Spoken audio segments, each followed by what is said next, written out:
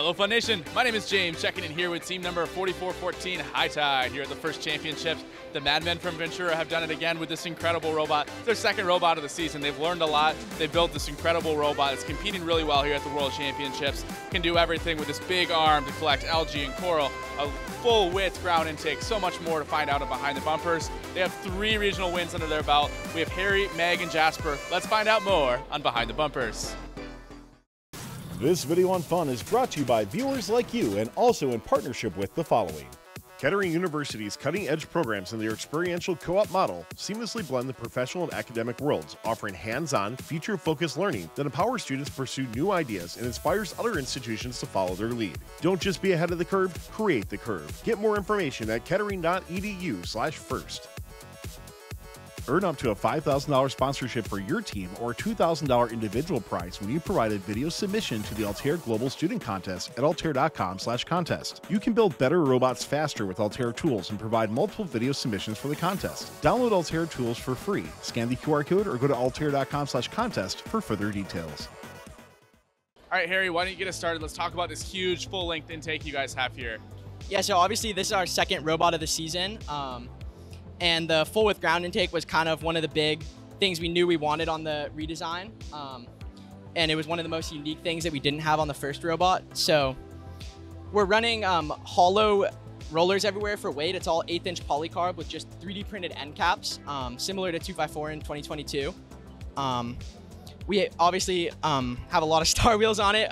We found them throughout the season in testing to be the best on the coral just because the coral's not compliant at all, and so the Star Wheels really help get a lot of compliance out of the coral.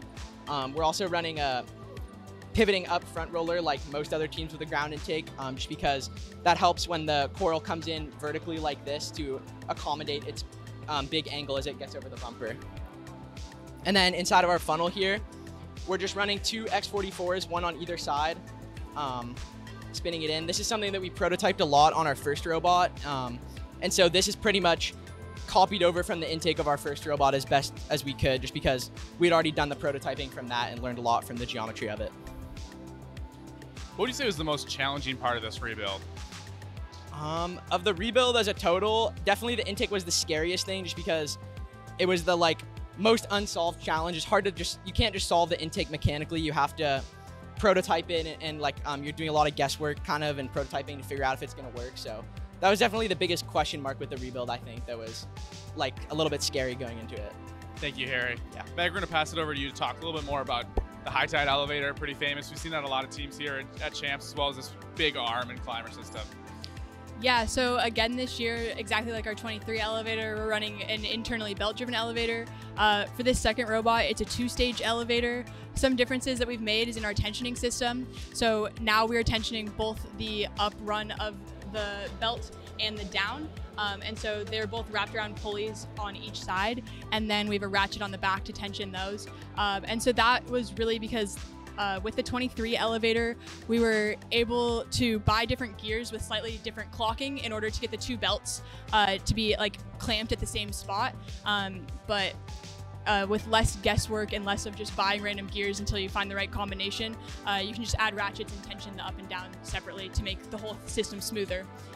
Off of our elevator, we have this rotary arm mechanism, and so we're running it using a 10 DP gear, and then we have a laser cut plate cut by Fabworks with a 10 DP profile cut into it, and then that is what we're spinning our arm off of.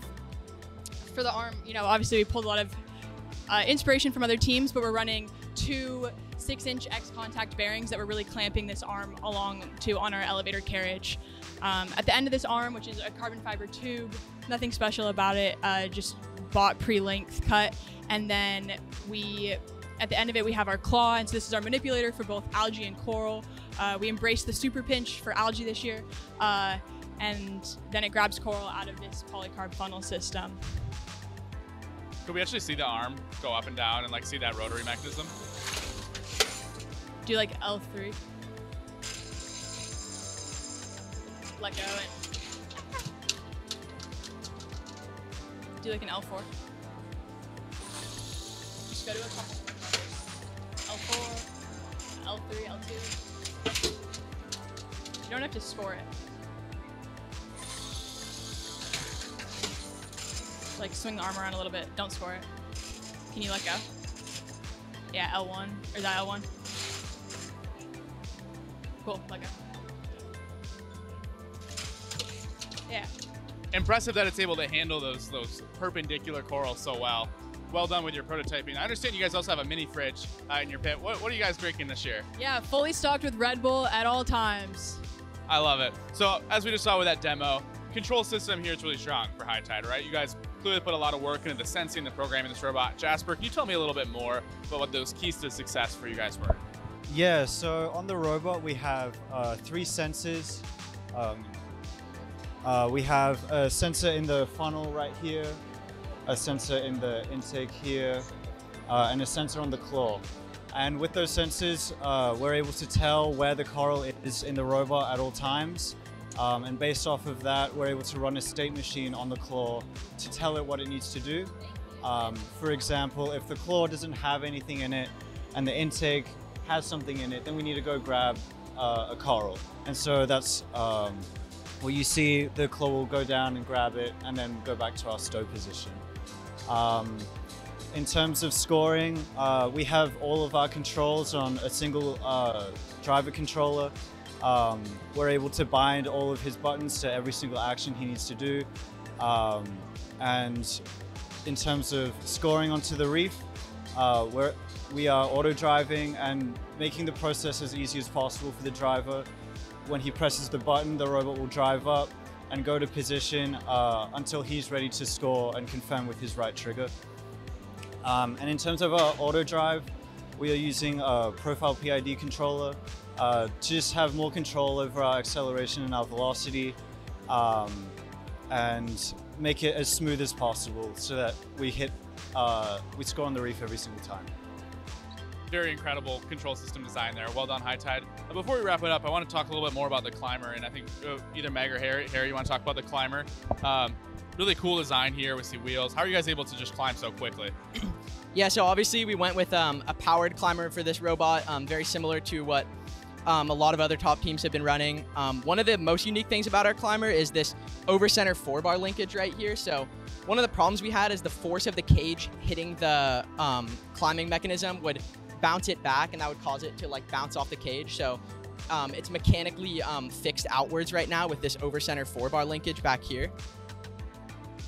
And then when the climb pulls down here, it just comes down with that linkage just like that.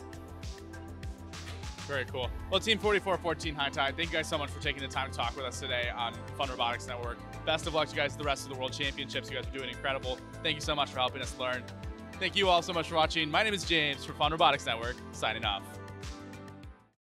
Thanks for watching. Don't forget to like, subscribe, and click the bell to stay up to date on future fun videos.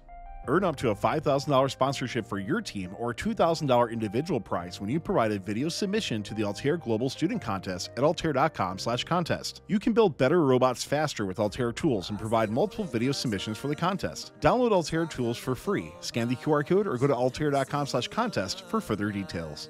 Kettering University's cutting-edge programs in their experiential co-op model seamlessly blend the professional and academic worlds, offering hands-on, future-focused learning that empowers students to pursue new ideas and inspires other institutions to follow their lead. Don't just be ahead of the curve, create the curve. Get more information at kettering.edu/first.